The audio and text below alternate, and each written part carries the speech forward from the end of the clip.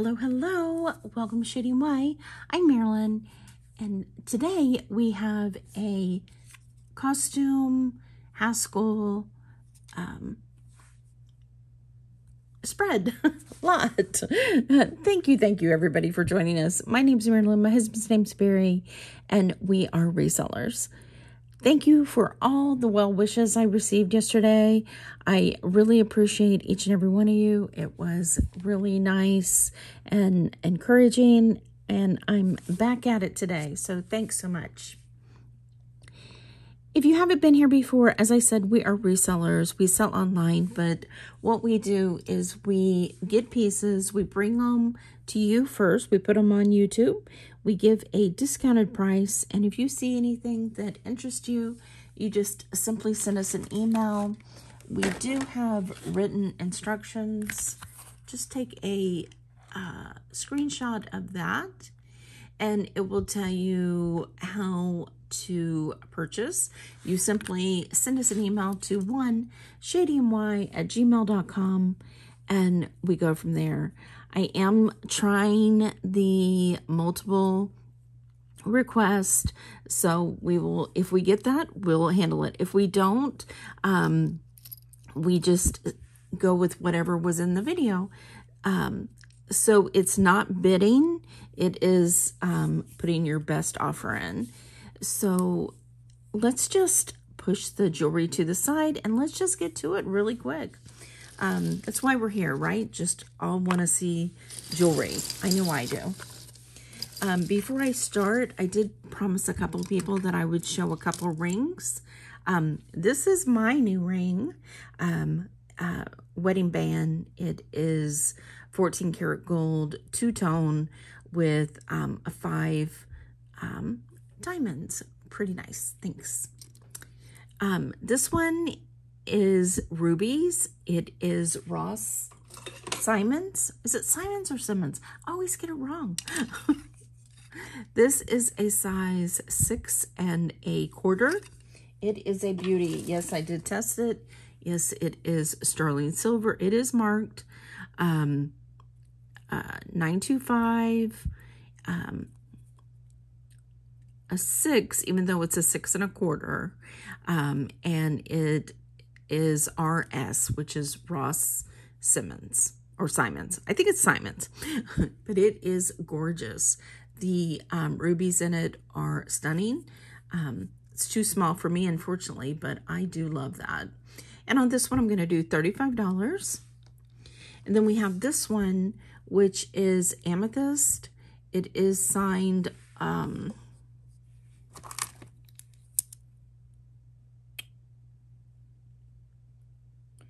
Boma, I believe. 925. That's it. It is smaller. It is a size 5 1/2. And a very modern set. And I'm going to say $24 for that one. And the last one I have for today is this one. Oh, no, I have one more. This is an Avon ring. It is adjustable. It is a B. It is yellow rhinestones. And it is signed Avon 925. It right now is set at about, it's a little wide, needs to be put into more of a circle. And if you want me to do that, I can do that on my other mandolin. This is an 8 1/2 right now, but as I said, it is adjustable. And there's that. It's a B with a heart, Avon. And the last one I have is this one. This is a definitely vintage ring. It is silver. It says silver, but it is sterling silver. It was tested. Really cool designs on the side.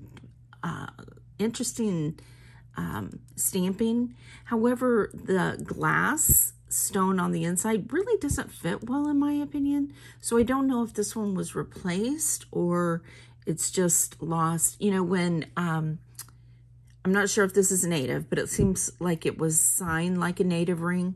And, you know, the way they pack their stones, if they get wet, that's sawdust that's under the stone gets loose. So I'm not sure if that's the case, and it is scratched up. But it's supposed to be red. I don't know if you can tell that. This is a size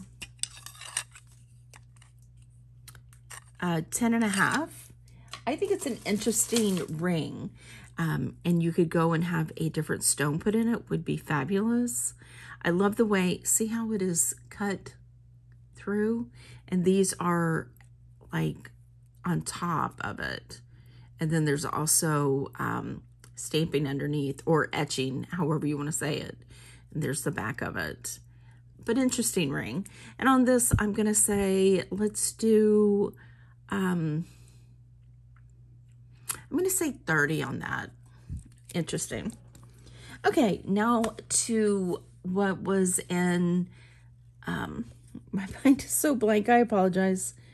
The lot that we got. As I said, we got this from our local jewelry auction, and this is fabulous. It does have a couple missing rhinestones.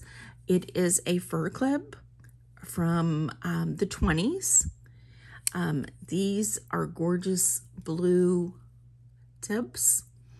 I know there's this missing.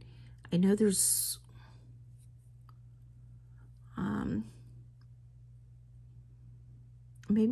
maybe that's the only one missing. I'm just not seeing any more. Oh, there's one missing right here. I knew there was a couple of them. So this is beautiful in my opinion. There it is close up. It is, let me find my measuring tape. It is 2 3/8 of an inch by 2.5 inches.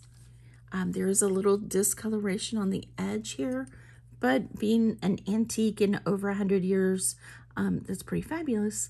So on this piece, I'm going to say $45, since it does need a few rhinestones replaced. But I am having harder and harder time finding fur clips, but this is a beauty. Now here is another piece that is older. It is not missing any rhinestones. It is a bracelet with a fold-over clasp. However, let me see. I believe these stones right here have gotten wet and they're green. So they need to be taken out, cleaned, and reset. It is stunning, but no missing rhinestones. There's the back. The way the fold-over clasp looks, this looks to be another Art Deco piece. However, you know, Art Deco did have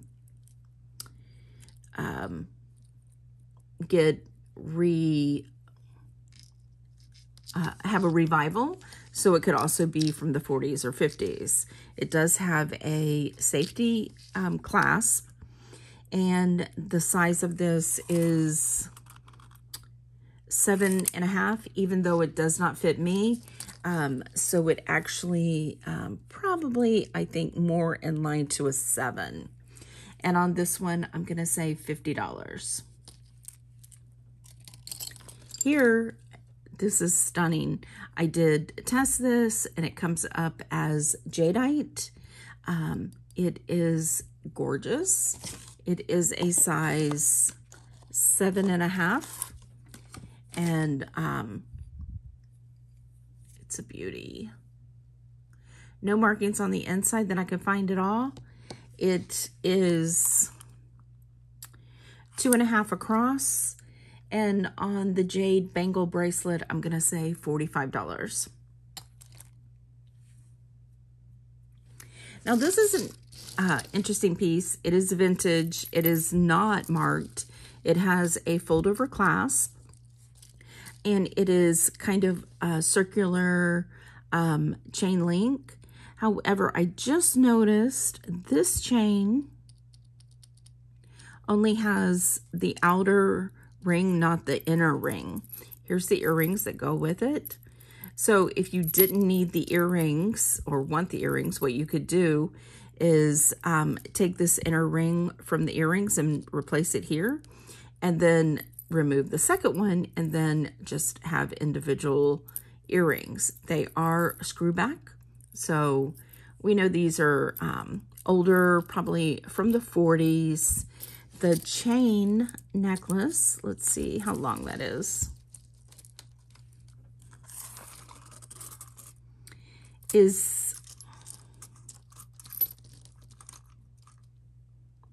15 inches. And on the chain link set, I'm going to say just $12. And we have this small little cameo. It's resin. It's a C-clasp. It is not magnetic. It is small. There's the face. It is only 7/8 of an inch by a little over a ½ inch. So I'm just going to say $10 for that piece. Next, let me show you this one. This one is pretty cool. This is, it's signed Grandma Bessie. I can't read the last name. From Franny. So it is empty. It has no perfume in it, but it's a perfume bottle, very old. It is still in the box. It has Paris. It has the Eiffel Tower. There's the back. It does have a little fuzz on it.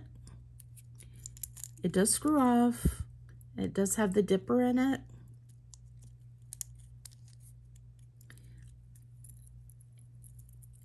I've sold many of these and they do well. I am still so surprised at how well they do. But this one having the box, I'm going to say let's do, and the box is a mess, okay? However, it's still in the box. But all four corners are blown out, and but it fits down perfectly. I would not tape this personally, but the owner can choose to tape it. But once you put tape on a box, but this box is a little rough, so it's not like you're saving the box. So I'd put tape on it, actually. So on this, as I said, I'm going to do $65. Next, we have a beauty. This is signed Miriam Haskell. It has the bottom still. It has the faux pearls and the gold. Just stunning. It does have a tiny bit of verdigris down here on the gold, which is very, very common with all Miriam Haskell older pieces. For some reason or another, their gold tone metals always got verdigris. So it just needs to be cleaned really lightly with a medium brush, and then tiny bits of cleaning vinegar is what I use. I don't use a lot. It's just to stop it from coming back, and I wouldn't get it on the faux pearls. And on this one, I'm going to say just $35, but it is beautiful and it is signed. Now this one is not signed. However, it is in the Miriam Haskell wire bracelet style, I will say. It has all different colors, green, browns, blacks, and it has sequins, it has glass beads. Here is the back of the biggest bead, and here's on the back of this one. And on this, I mean, it's beautiful on, definitely, and it does wear beautifully. So this part right here, I don't know if maybe some beads got missing or it's supposed to be like that. But as you see, it is a fantastic look. And if you were a little bit smaller, this would come down here. I've just wrapped it really loosely, but it is a stunning piece. And on this one, I'm going to do $35 also. Next, we have this Xanadu watch. Really cool. The inside little rhinestone or cubic zirconia moves. It needs a battery. It is quartz, but it's a really cool watch. And I'm just going to say $10 for the Xanadu watch. Next, we have this gorgeous brooch. It is in antique gold and Aurora Borealis rhinestones. No missing rhinestones. There's the back. This is a really good size.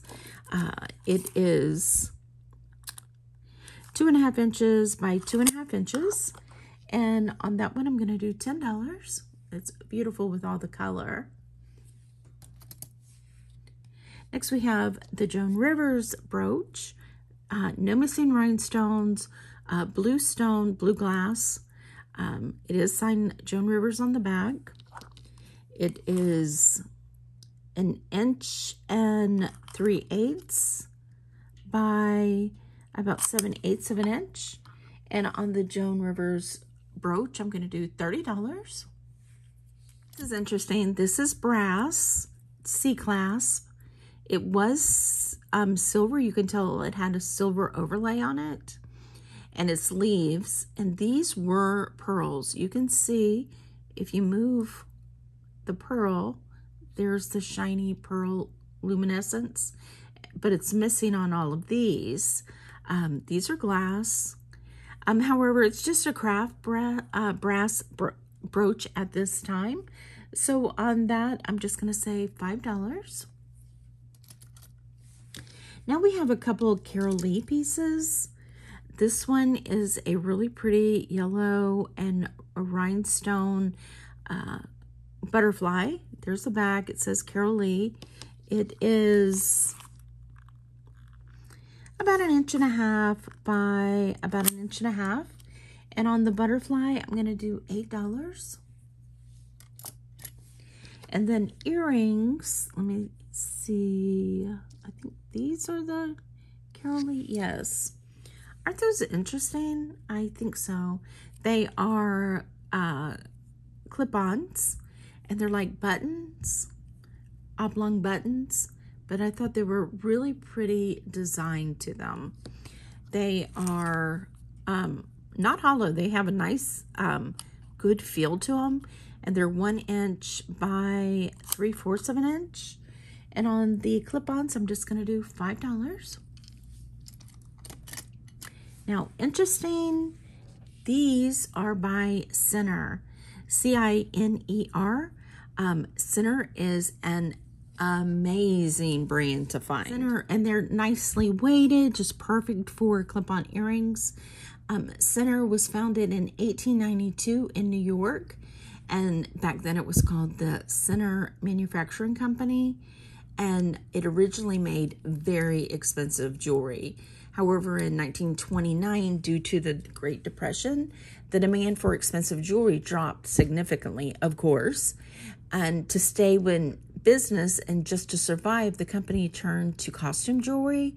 And then since 1930s, the production of costume jewelry was very, very high quality, reminiscent of jewelry that they made before the fine jewelry. And traditionally, the craftsmen used gold plating and faux pearls made in Japan or in special technology. And that allowed Ciner to make faux pearls look natural. And the technology and rich experience with the precious metals allowed the masters to artfully combine the process of stones, gold plating, natural pearls, and rhinestones look like fine jewelry. The company began marketing with just the Ciner stamp, C-I-N-E-R, after 1945, and they are still located in New York. The current status of the company is active, re-registered, and renewed, and it is one of the longest line jewelry companies that is still in business, and it's in its 5th generation of managers with the company, with the family. And according to their designers, they draw their inspiration from nature, flora, fauna. These, I'm going to guess, are probably from the 80s if I had to guess the style. But these Ciner just stays incredibly, doesn't matter the old pieces, the new pieces, they do well. Some of these pieces can go up in the $200 range. Crazy, but it is true. On these, I'm going to do $35. Beautiful. And I would probably list these in the $60 to $70 range online.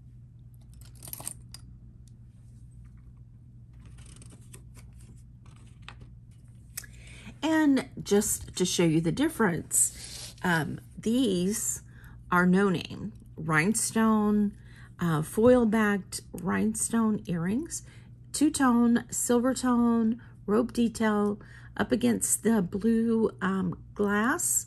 It's gold, very, very pretty. However, these have no name. So on these, I'm just doing $6. But these are weighted, but they are hollow, so they're not that, you can just tell the difference in the quality of the pieces. These aren't bad, but they're not high-end. Next, we have these beauties. These are rhinestone clip-ons. I would probably say from the 50s. Aren't they beautiful? These are gorgeous. There's a little bit of fuzz right here. I think they were in a box with white fuzz because it was all over it. I got them out. They're clip-ons, unsigned, but really, really cool, I think.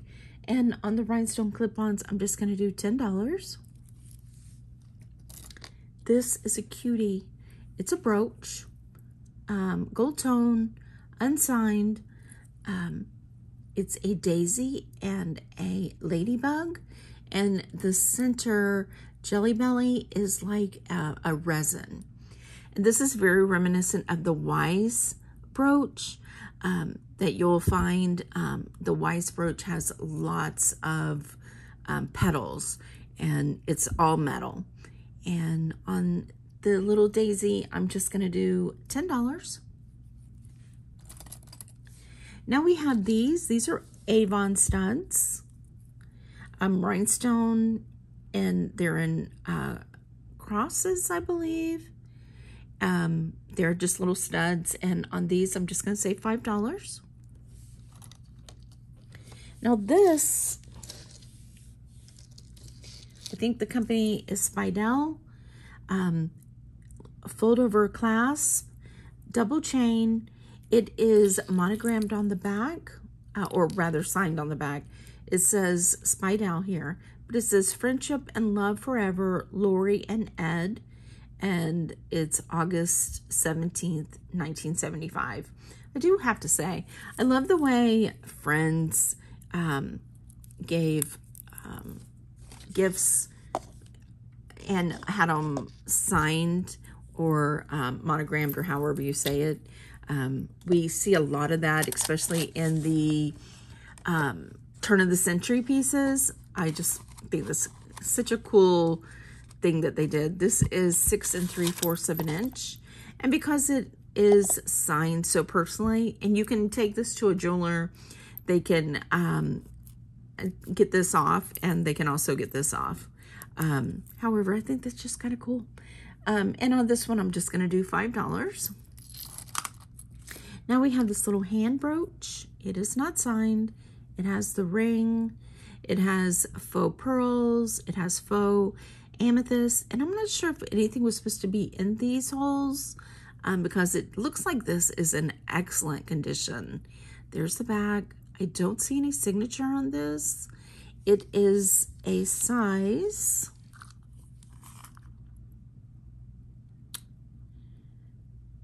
1 3/8 by 3/4 of an inch. But if you notice, this might be an old piece. The pin back comes out over. However, the pin back, actually the pin back is older. It looks like it's probably from the 40s. And on this one, I'm gonna say, let's do $12. We have these, which are gold overlay, which is gold plated today.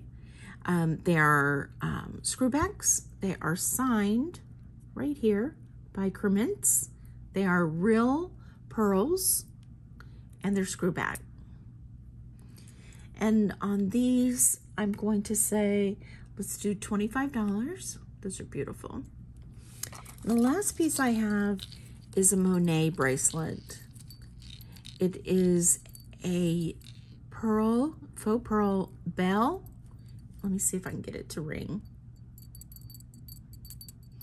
It does ring. It is a double loop. It's signed right here in the tag, Monet. And here on the fold over clasp, Monet. And let me get you a size. It has a safety clip.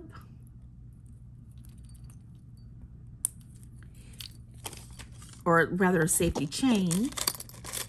And it is a size 6, a small one. But such a sweet piece. And on this, I'm gonna do $25. So there you go. What'd you think? Hopefully you enjoyed this as much as I did. Again, I want to say thank you to each and every one of you for all the wonderful get well wishes. It definitely helped. I appreciate it. Thank you for spending a little bit of your day with me. Be sure, if you see something interests you, send us an email to shadeny@gmail.com, and we will see you on the next one. Bye.